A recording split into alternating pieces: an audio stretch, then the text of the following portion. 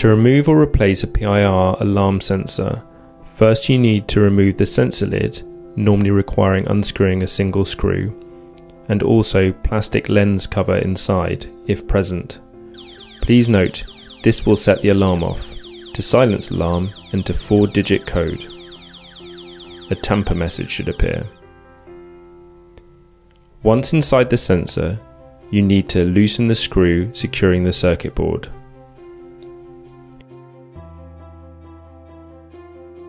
Then, note down the wire color codes matching wires to different terminals and unscrew and remove wires from board.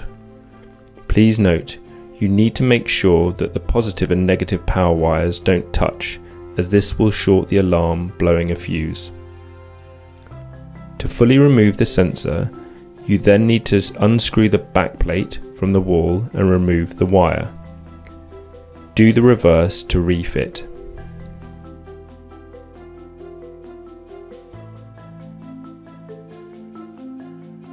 The Smart Security team provide both telephone and on-site engineer support.